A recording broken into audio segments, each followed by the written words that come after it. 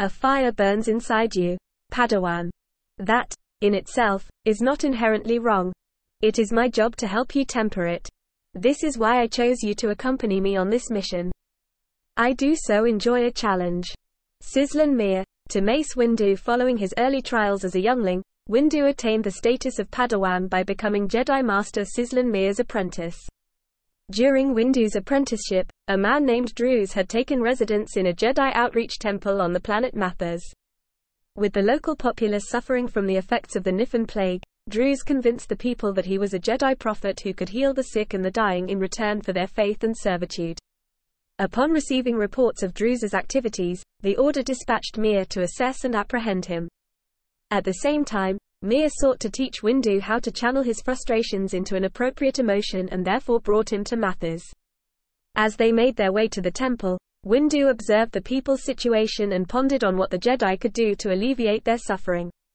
He also denounced Druz as a heretic and swindler who perverted the Jedi doctrine in order to take advantage of the people's misery. At that point his master cautioned him to suppress his hostile feelings, having noticed how the thought of Druz using the Jedi's teachings to prey on others frustrated Windu. They entered the temple and found Druz with a group of Force worshippers, one of whom beseeched him to heal her child who was dying in spite of her many prayers and offerings. Druz's followers came to his defense when the Jedi openly confronted him. Using the distraction they created, he tried to escape from the temple but was pursued by Windu. Although Druz's Gamorrean bodyguards were defeated by the Padawan, Druz managed to injure Windu's left arm with his blaster pistol.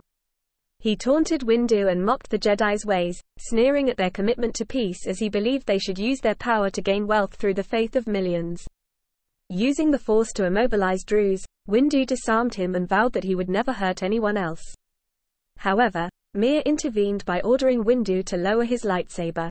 While she understood her apprentice's frustrations, Mir believed that Druz's punishment should be decided in a court of law.